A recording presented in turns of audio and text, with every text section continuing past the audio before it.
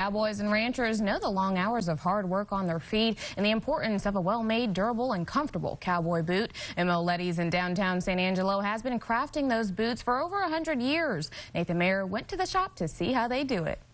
Detail, precision, personalization, and tender love and care. That's been the Leddys way since they were founded over 100 years ago, right here in the Concho Valley.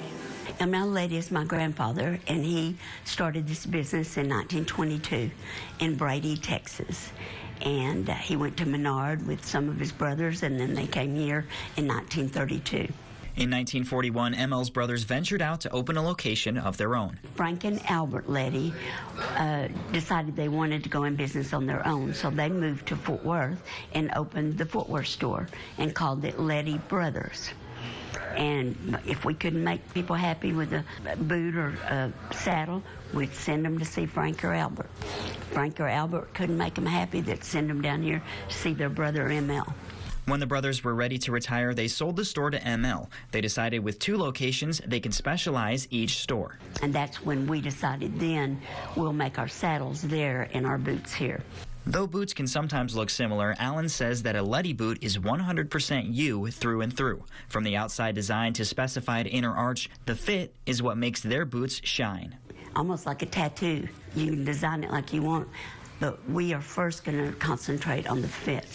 We use a 40-penny nail for our arch support, and this is what we're known for. Our ML Leddy boot customers say they can wear their Leddy boots 24/7. To see the process behind an ML Leddy boot being made, we got a tour from one of the experts at Leddys, Jason McClelland. The first step is to cut the leather to size. You know, down here on this belly, and then this being kind of around on the side there. From the first station, we make the quick travel to the crimping room. The crimping process really kind of helps form the leather. These pieces here would be the lining, and then what Roger's doing now is a piece of elephant. And so he's kind of starting the forming of the leather. After adding the top bead and sewing the design into the leather, the front and back pieces of the boot are sewed together inside out and then need to be flipped around. It looks like this.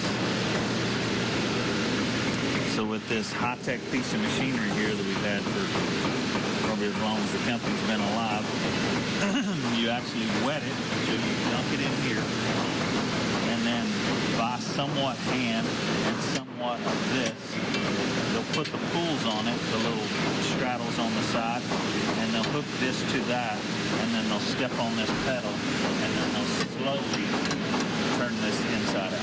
The boot is now starting to come to life as we add the toe box and welt the leather together. What comes next is the staple of a Leddy boot.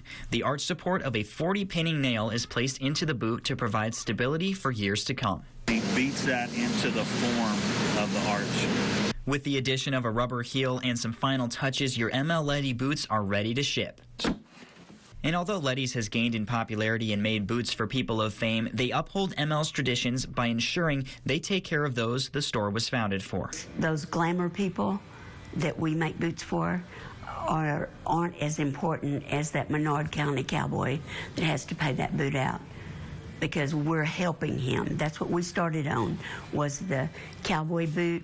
My grandfather always said that we would have a boot that would be the price of a working cowboy's wages, and we do. And we start there, and that boot can last that cowboy 20 years. With quality, detail, and care always top of mind, Alan says they are truly one of a kind, just like your boots. There's nothing out there like an ML Leddy. Reporting from ML Leddys, I'm Nathan Mayer.